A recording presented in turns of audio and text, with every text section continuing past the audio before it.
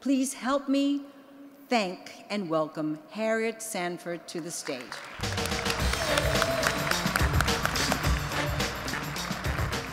Over the years, I've used my time on this stage to tell stories. My stories are always built around teachers and their students. I tell these stories to celebrate the myriad of ways educators help keep the promise of public education. Several years ago, I told a story about a text message from a student I taught over 40 years ago. Yes, I started when I was 5. Seeing his name in that completely unexpected text message, totally out of the blue, I instantly recalled his expansive smile and his generous heart and his seeming disinterest in school. Or maybe, as I said that night, it was my inability at first to find the right teaching strategy to which he would respond. But for those of you who know me, I kept plugging away until I found the key to unlock his love of learning. His text message to me read, "Harriet Sanford, exclamation point. This is Elander Lewis. When you were my teacher, you brought this man in to help shape me up. Ooh, because you were worried about me. It made me feel special and important. You were amazing and memorable. You helped lay the foundation for me to dare to believe in my dreams. Over the years, I've referenced Ms. Sanford and her belief in me. You just always seemed to know what I needed, a word of encouragement, a gentle, loving touch, or someone I could relate to. So after I read you his text message, I showed you a picture of Elander. I hope it's coming up. Maybe, I don't know. But even as I showed you that photo, I dreamed of the moment he would join me on this stage. So tonight, let me introduce you to Elander Lewis, my student of over 40 years ago.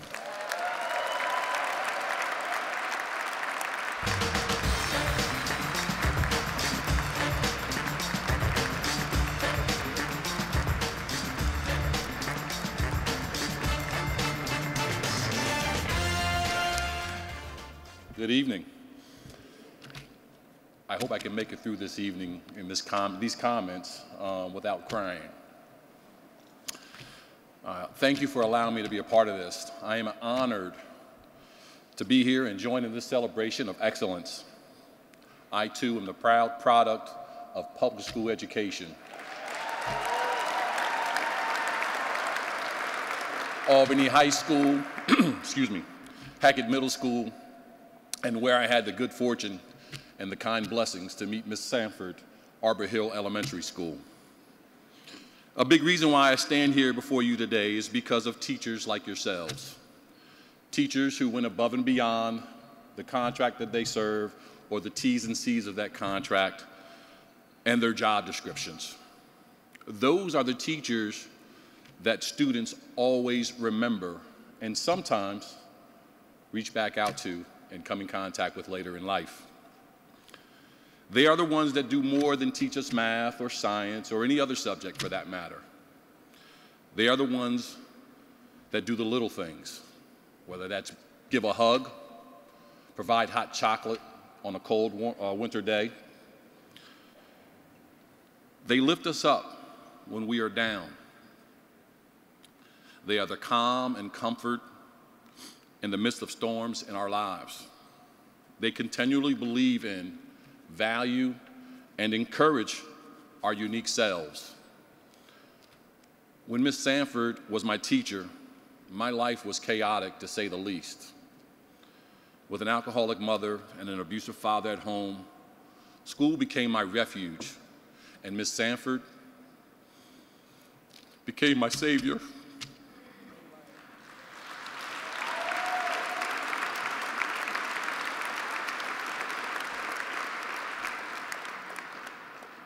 She helped me through that year, that year first and foremost, simply loving me just because I was her student. The unconditional demonstration of caring was the foundation that opened my mind to the joy of learning. Ms. Sanford gave me the courage to believe in the possibility of my dreams in spite of my circumstances. I will never forget Ms. Sanford.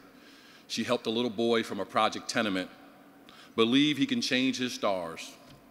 I now have a family of my own, and I reside in a county that has the highest median income in the country. I don't say that to you to be braggadocious. No, not at all. I say that to you to say that all students deserve to have at least one Miss Sanford in their lives.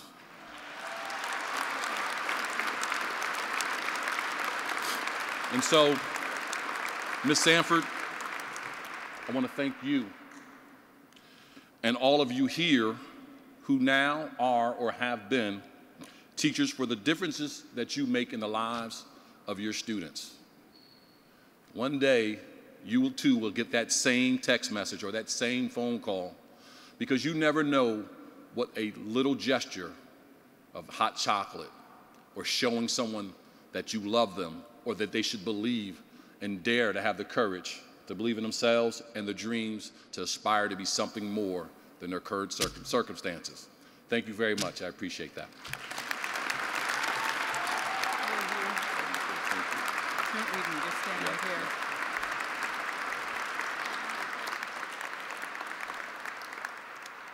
So my message tonight is the same as always. Educators do not need to wait 40 years, nor do they have to be celebrated at a gala, although that would be nice. But what all educators can do is believe in each and every student, and that belief will be the most powerful catalyst for student-driven learning and the success that will follow. In that way, educators can celebrate every day.